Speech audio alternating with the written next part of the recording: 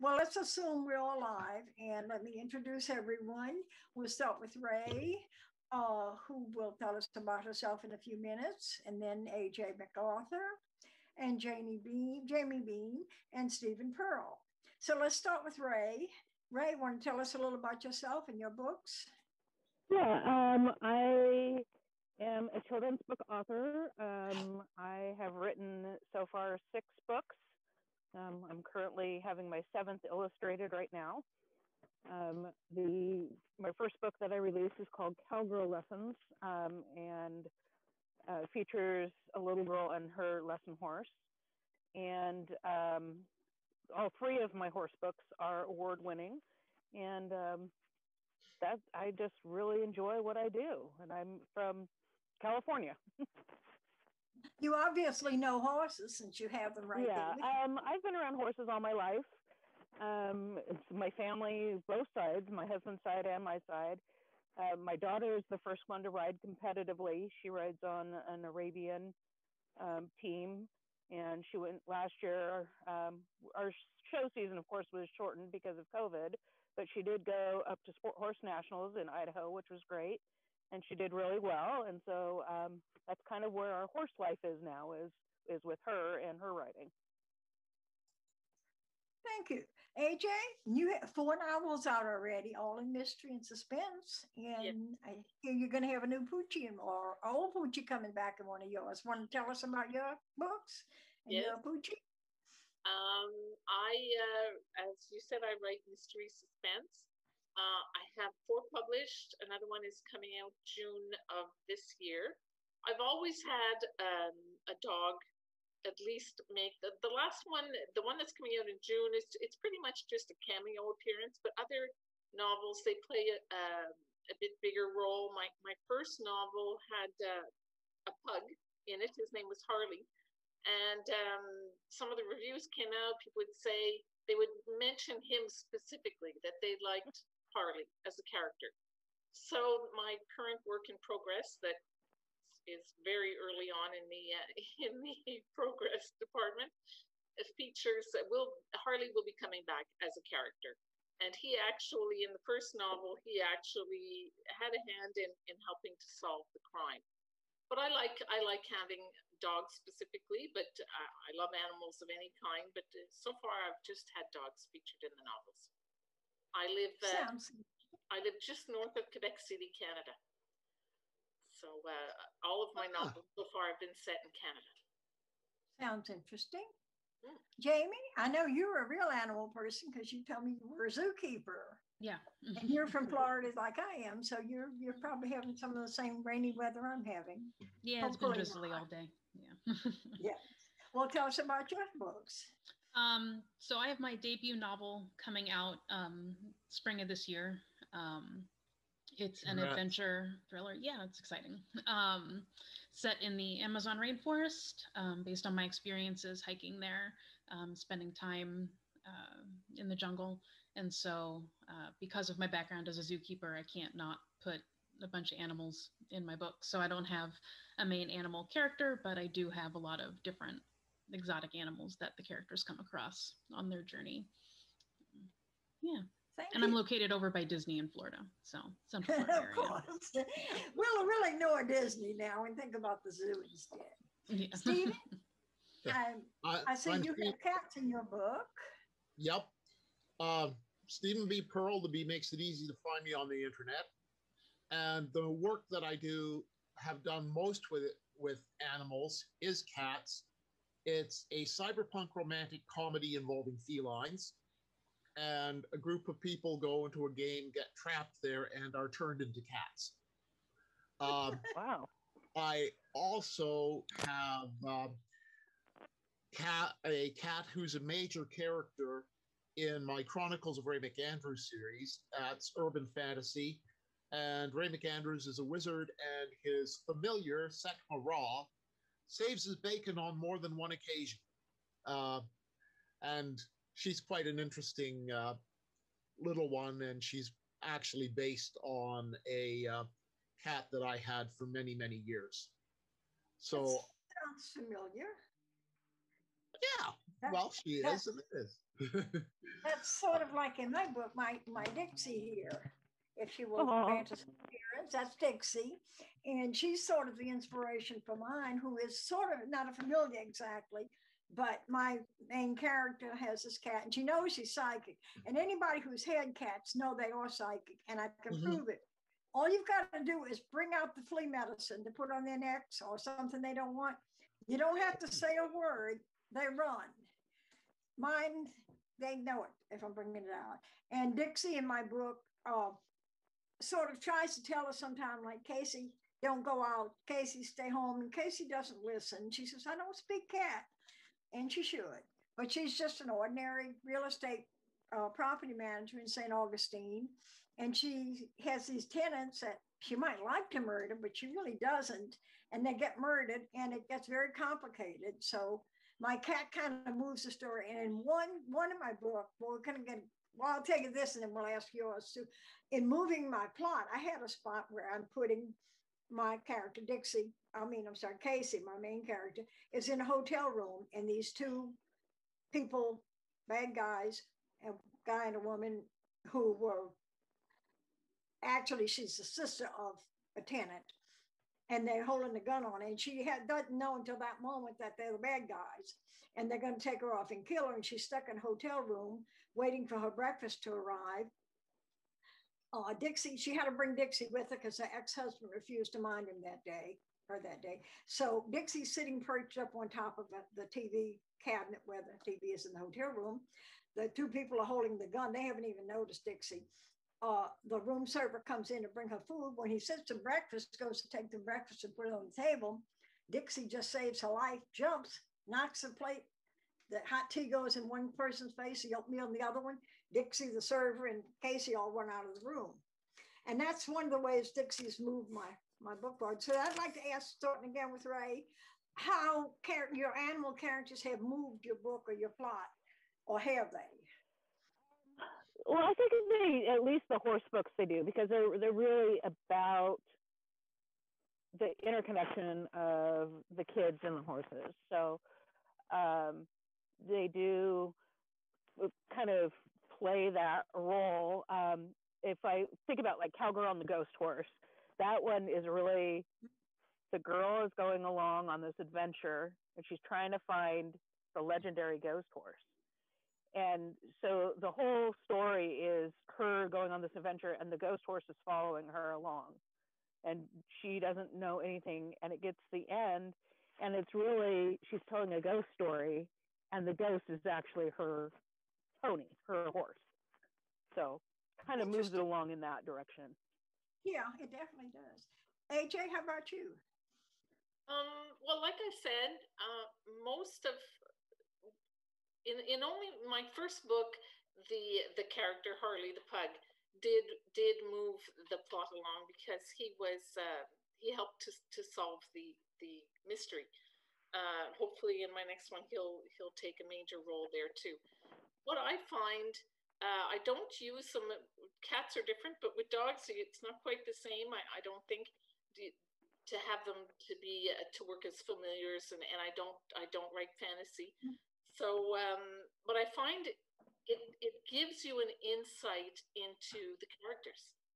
If you want to have an evil character, you can always have that character be unkind to animals, and that will tell you everything about their character. Right. And inversely, if you want to make your own character seem more human, more empathetic, kinder, you have them be kind to animals, and that helps you build the character. And that's how I like to use the animals in my books, is to help. That's an excellent point, because I did similar to that in one of my books. I'll tell you that later, though. Jayme, how about you? For me, I use them as a way to create suspense between. So there's scenes where the characters run into caiman, which are a South American crocodilian. They run into monkeys, porcupines, different kinds of birds. And so for me, I used it to either create a sense of awe in the environment and make it just seem that even more remote and outside of what you would normally be exposed to for the characters, and then also to create a bit of suspense and fear in encountering things that are dangerous and unknown. Because my characters are graduate students going on a research trip, and they get stranded out in the jungle.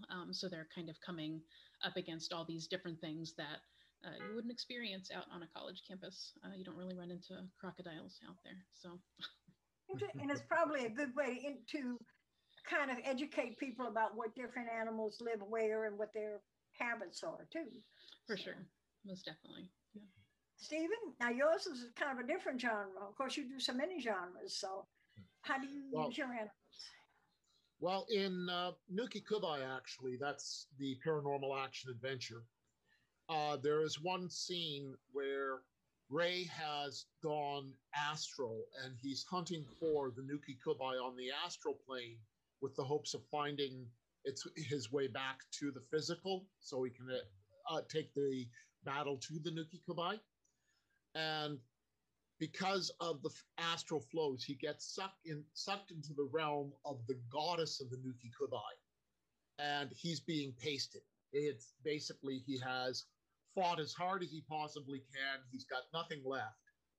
And Sekma Ra, his cat, senses that he's on the verge of death, and she astral projects into the scene and takes on the form of something the size of a Siberian tiger, and lays into the goddess of the Nuki Kubai, distracting her long enough that Ray is able to escape, and they were both able to get out of there. She's more an active partner in his adventures than a pet, but she's an active partner with a real attitude of, you know what, you do what you like, and if you get fried, you get fried. I won't show up until you are about to be dead because you fill my food.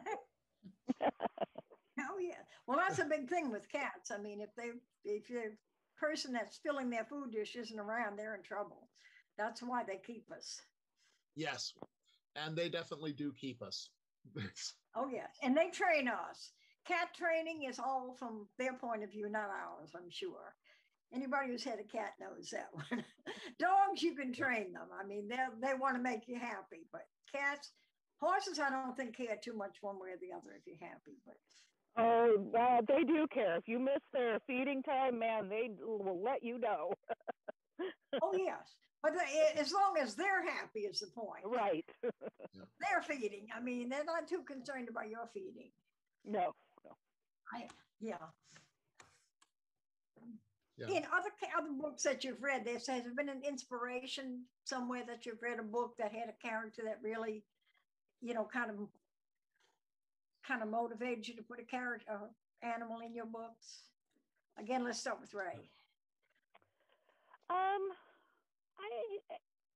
I just knew when I started writing that, and when I was writing, I needed the animal to be part of my books. Mm-hmm. I did write one book that's not in the horse series. It's called Beach Day, and it wasn't really, I was inspired by another book.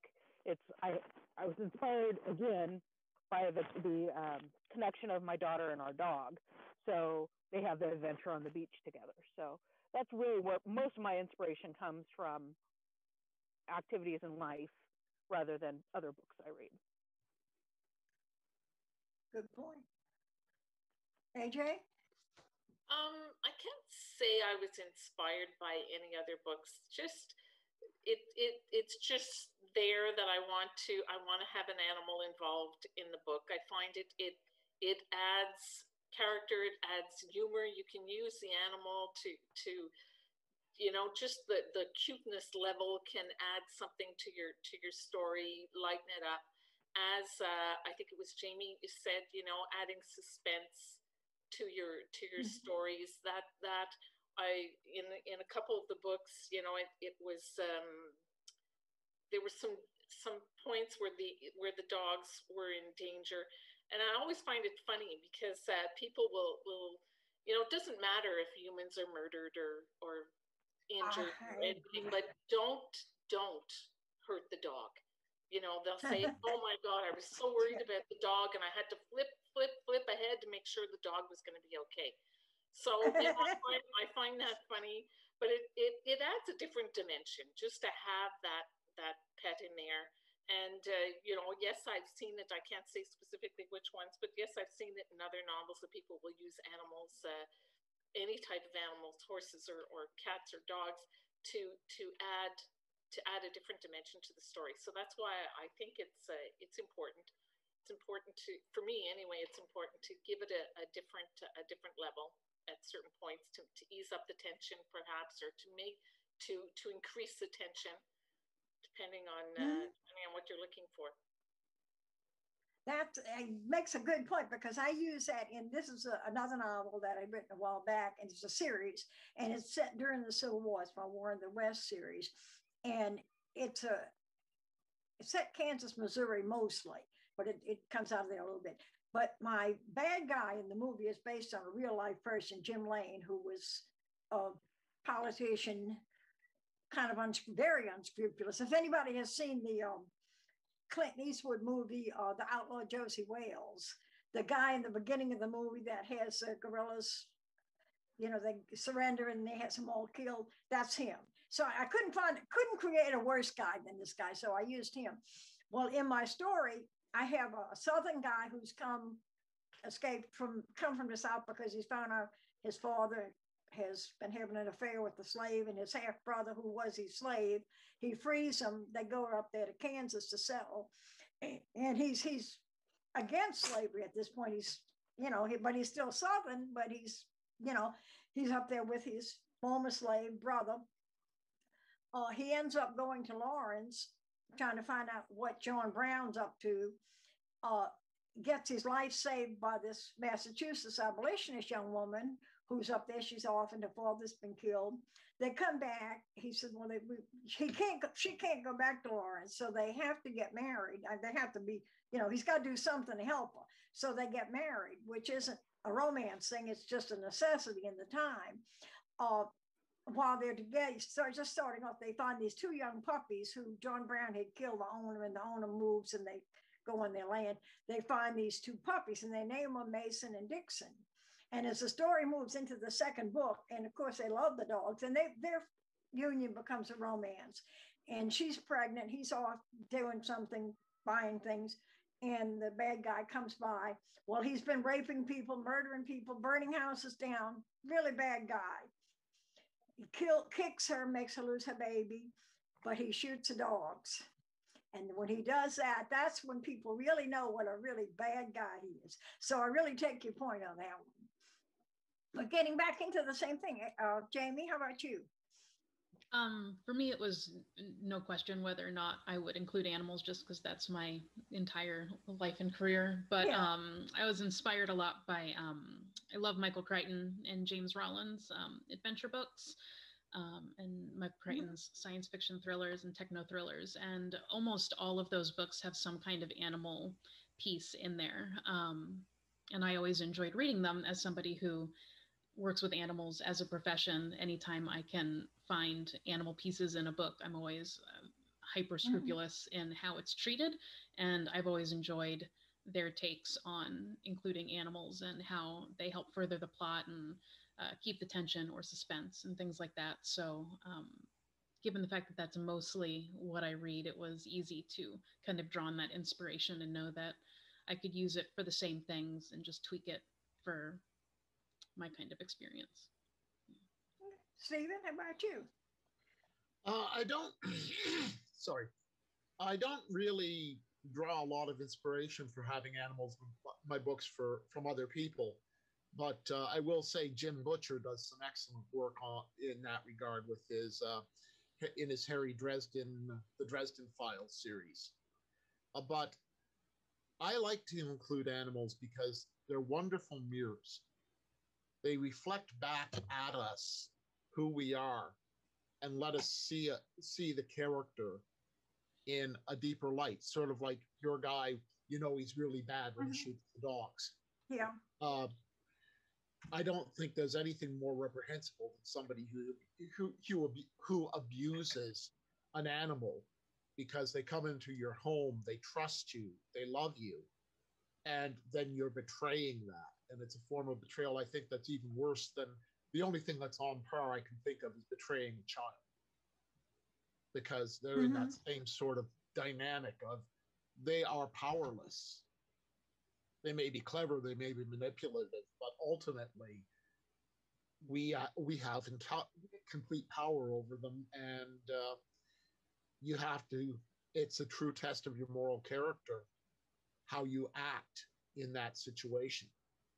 So I think that it says so much about somebody that they have a pet specifically, or that they're kind to animals in general.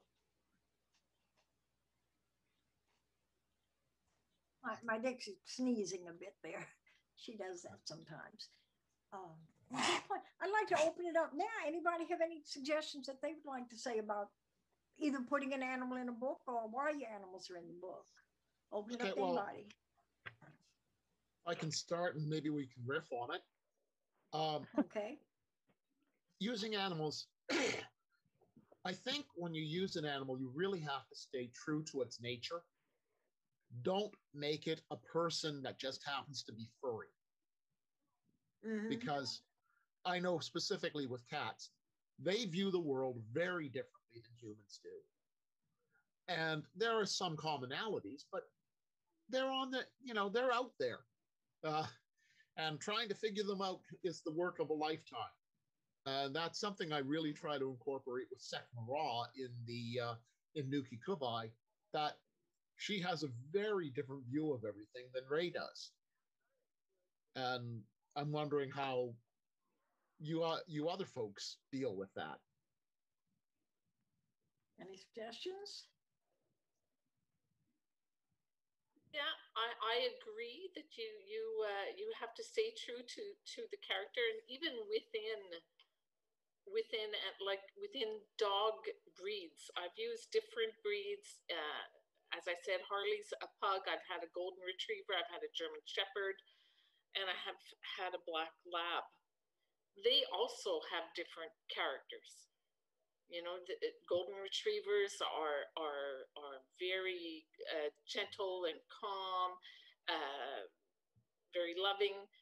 Pugs also, but pugs can also be. They have a stubborn side, and they have a different character. So I try to stay true to the breeds within the dogs. And I agree with cats also, any type of animal. Jayme, it must be quite a challenge when you're dealing with so many different kinds of exotic animals but of course you work with them, so you know them, but still you're dealing with a lot more than cats or dogs. And Rea with the horses. But yes, I definitely agree that you have to stay true. You can't go too far off the rails with those characters.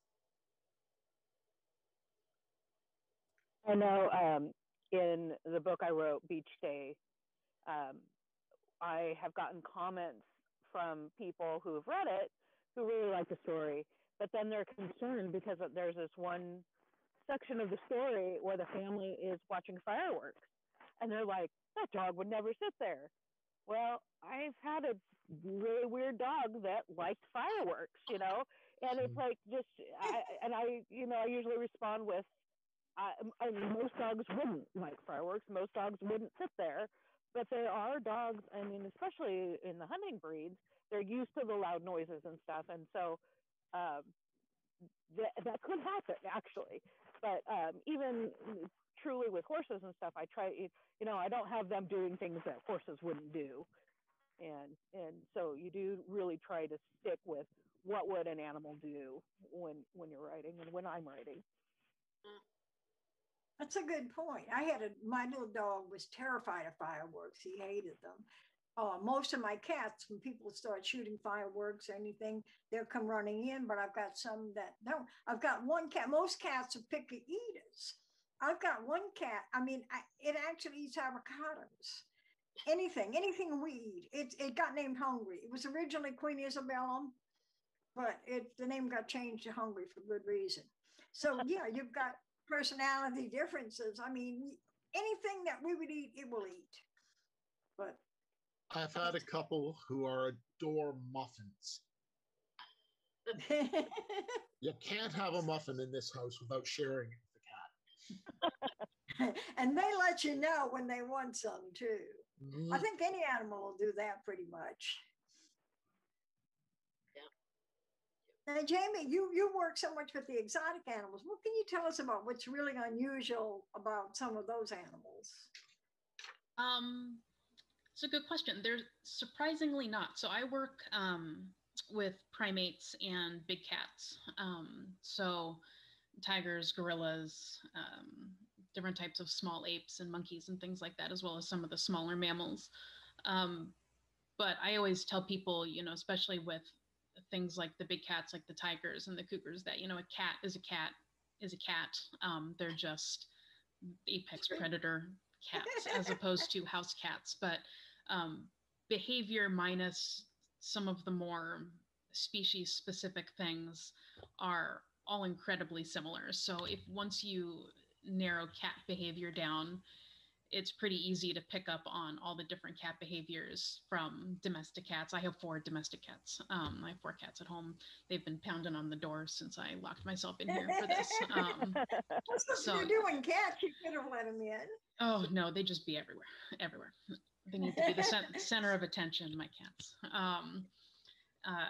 But then same thing with primates, a lot more intellectually focused. They're incredibly bright, incredibly smart. So adding anything like that, you have that mischievous factor as well, where they're really interested in everything everybody's doing. So I have squirrel monkeys in my book, and they kind of pop through the canopy, and the characters are watching them forage through the leaves and watching their behavior and taking the time to really just relate to what's going on around them, as opposed to being focused on something specific happening in the story. It just kind of allows for a transition of investigation, if you will, which is what kind of primates do anyways. They just investigate everything. So it was fun for me to play on that a little bit with the characters investigating the primates, who just go investigate everything as part of their day. But yeah. That would be interesting to go. I've read the experiments. I don't remember the particular chimp's name, that they actually, it had learned to speak a little bit, sign language. And at some point it learned how to lie. There was a story, part of the story was, and this was an actual case, they keep, there was a desk or something in there in the cage with the primate, and it turned it over, upset it, or broke it or something. And when they came in the next day and they asked her, its sign language said, Kate, which was a helper. Kate did it, I didn't do it. So they thought that was a highly humanistic behavior for a primate to have able to, because apparently lying is a very human factor. And for the primate to be able to tell a lie, displace time and things like that, that it showed a very high level of intelligence. Yeah, very, very, very smart. Very smart. Yeah, for sure. Another factor in using animals, I think, is you really need to go into their psychology and their biology, in so much as, okay, you take a raccoon, for example. They're far more tactile than they are visual. So if you try to apply human standards to a raccoon, they don't make a heck of a lot of sense. Mm-hmm. But if you're applying that thing of, yeah, they're touching, they're feeling, and this is where their dominant inputs are coming from, then you can start to understand a lot of the behavior, like the washing the food and pawing around in the stream, looking for crayfish, of course, but they're working by touch as opposed to sight. And if you're going to do the animal realistically, it's really a matter of learning a little bit about how they are perceiving the world, like exactly what level of color blindness does the cat have. And so if you're going to, I think they're blue-green colorblind, if memory serves. And so you don't put something blue on top of something green and expect it to stand out for the cat. Mm-hmm.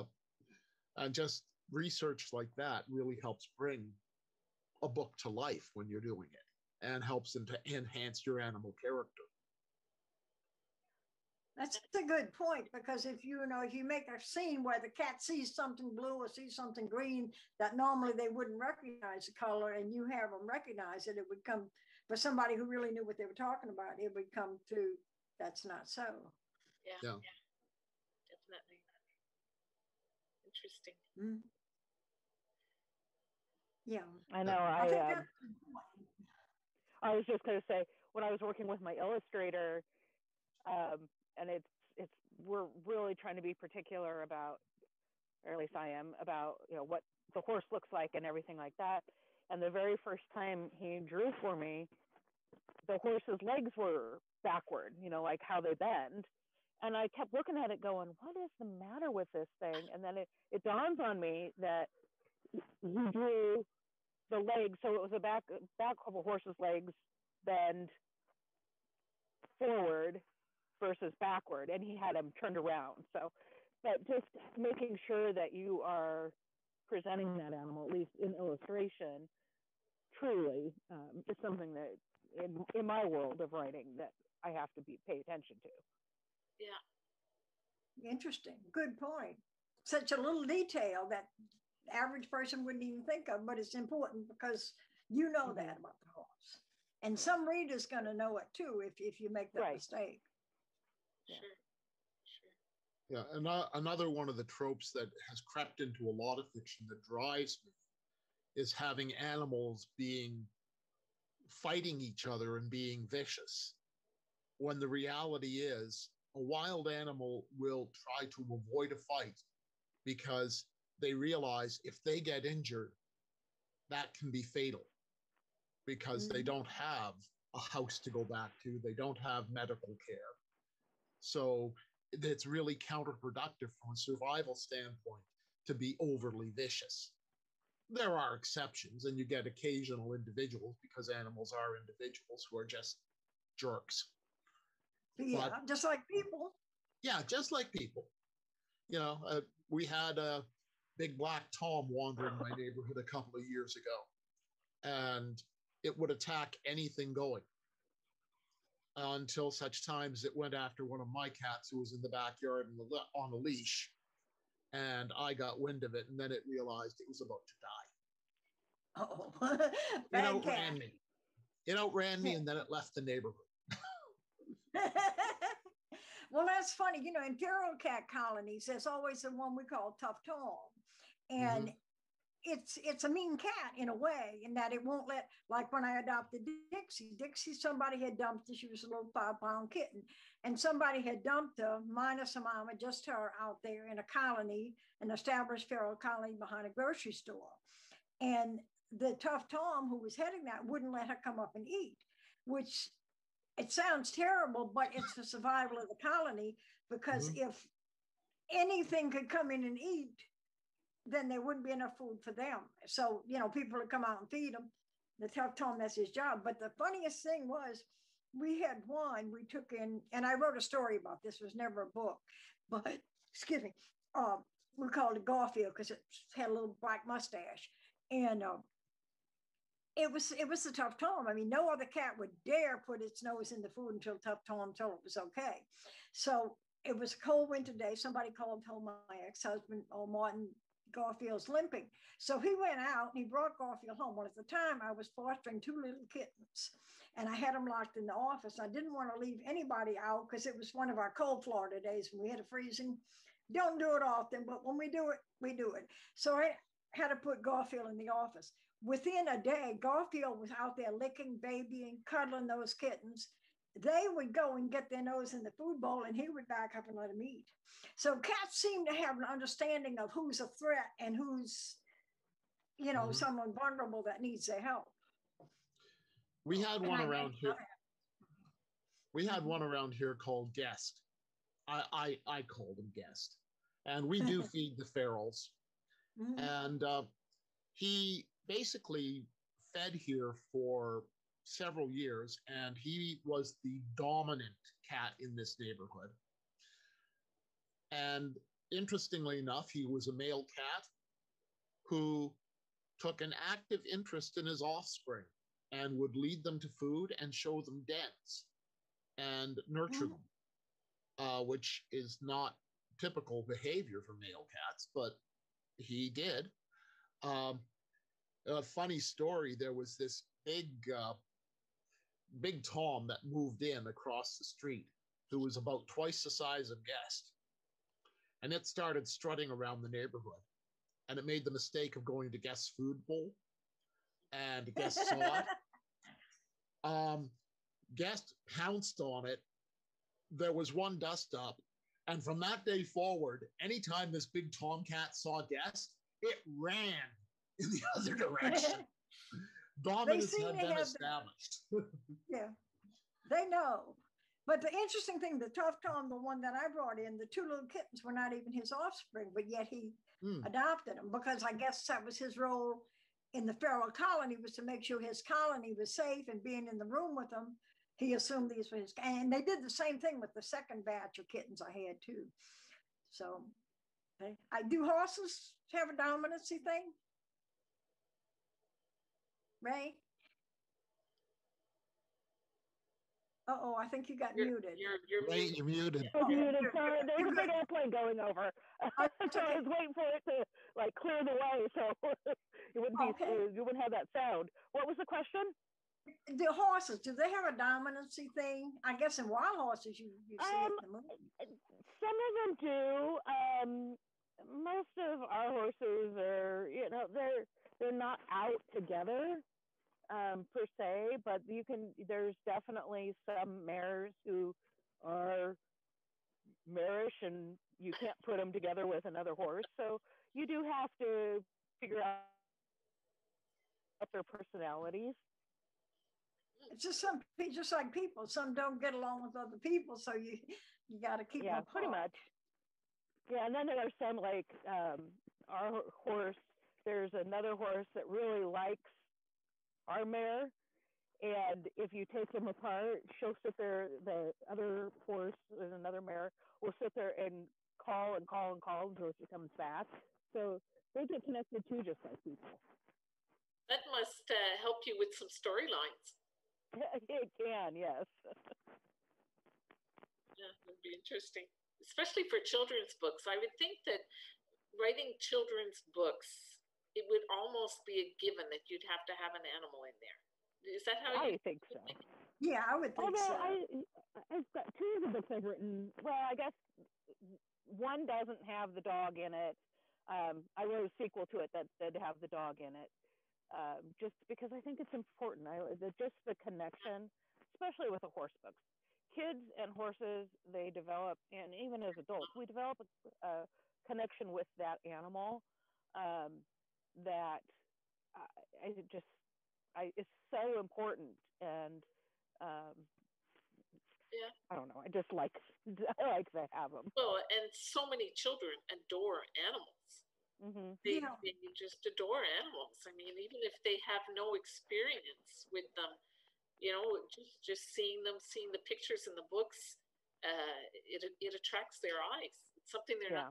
A horse, like I have a young granddaughter. Well, she's never seen a horse in real life, but if she would see a horse in a book, she would be excited by that because it's something new, it's something different, and catches their eye. I would think it would be in my mind. It would be a given that you would have to have an animal. I agree with you. I would think too for Jayme, for the exotic animals too, that would be very interesting for a children's book. I've never written children's books, so. Yeah, I have a few things that I play with. I have a 2-year-old, so I live and breathe picture books all day, every day. So I might be on your horizon, huh? Yeah. I just read a really cute one that was about a gibbon that had gotten lost in the jungle, and so he met up with all these friends to help him find his way back to his tree. Oh.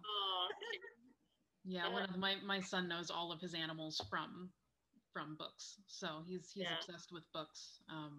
And I think that there's maybe one out of his dozens upon dozens of books that don't have an animal in it. So I agree. I think that it's a nice thing to have kind of a requirement in kids' books. Yeah, for sure. That's one of the things I remember most from my way back. I mean, this is way back for me. My first grade reader had a monkey. It was Winky.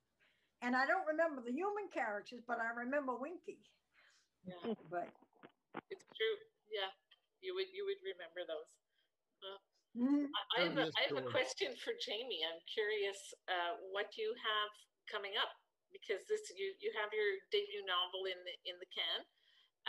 Are you planning a series in the rainforest, or are you going to focus to a zoo, or are you going to?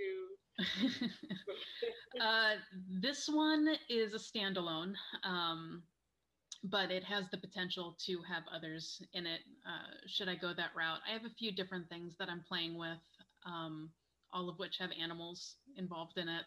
A fellow author friend of mine made a joke about making a zoo story in space. I just had a anthology published with a story in it that was a space zoology oceanography type story. So we made a joke about doing a zoo colony in space thriller. So now I've gone the science fiction route, playing with that a little bit. That would be interesting. Everything is animal related. So no matter what I do next, I've got about 3 works in progress. Currently. You're right, with dolphin country too. I mean, you could do a lot with dolphins. Yeah, we have just everything here. Mm-hmm. Yeah.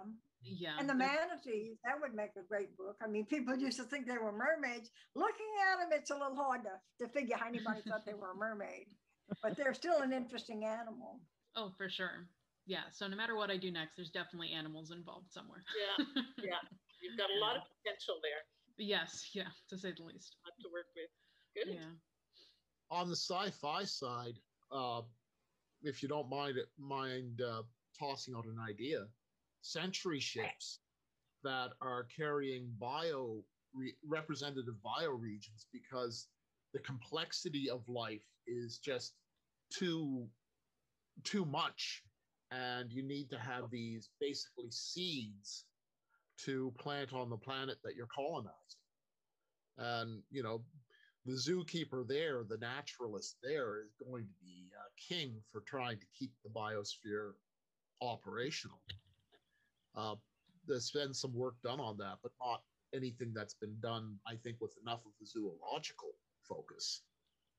Yeah, that's my thought was kind of like genetic piracy type of a thing, where they're trying to conserve the species, and so they're kind of colonizing different planets to keep these arcs alive and propagating, and so yeah, having that genetic cyber side of it, of theft and destruction of endangered species and things like that. But yeah, all just ideas. Intriguing.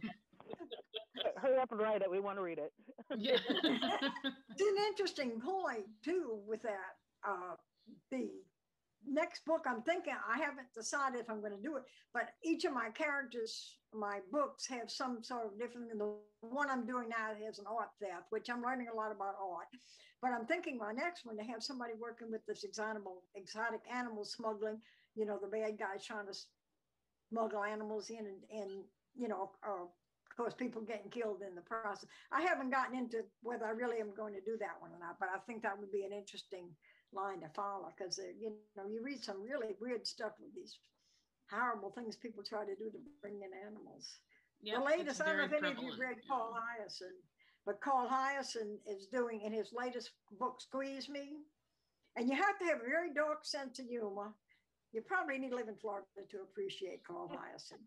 But anyway, in Squeeze Me, he's having, because of the environment change and climate change, the pythons moving down into West Palm Beach, where his fictional president, who he doesn't show in a very good light, lives. But I don't know if any of you ever read Carl Hiaasen. You really need to. He's a very interesting guy, especially you, Jayme. I'll have to look him up for sure. Yeah, appreciate it. But he's an environmentalist. He's very much against overdeveloping the Everglades and killing off all of our wildlife.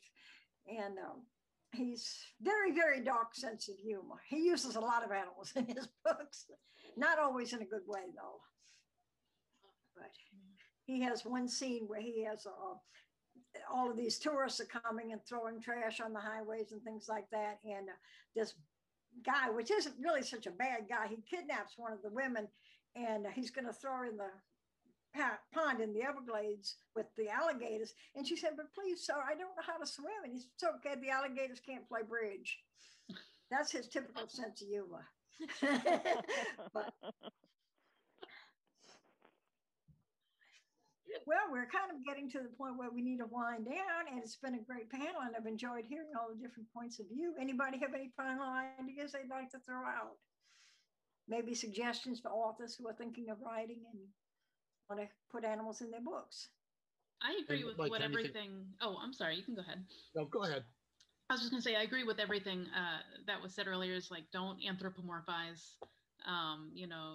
Stay true to an animal natural history and nature, and it makes all the difference when something comes across as authentic. Because for me, when I'm reading and there's an animal in a book, I immediately have that animal behavior mindset, and so if it's something that's completely unrealistic, odds are it's going to ruin the book for me, or at least make it to where it's not something I would read again or recommend to somebody. So I agree, staying true to what you're writing and how the animals behave is just as important as the character itself. They're a part of your book. Any other ideas? As in all forms of writing, encyclopedias, documentaries, these are your friends. Before you even start, write the first word. Once you have your concept, do some basic research. You don't have to be a doctorate in it, but you should have it so that in the broad strokes, you're not doing something really stupid. Yeah. Good point. Agree.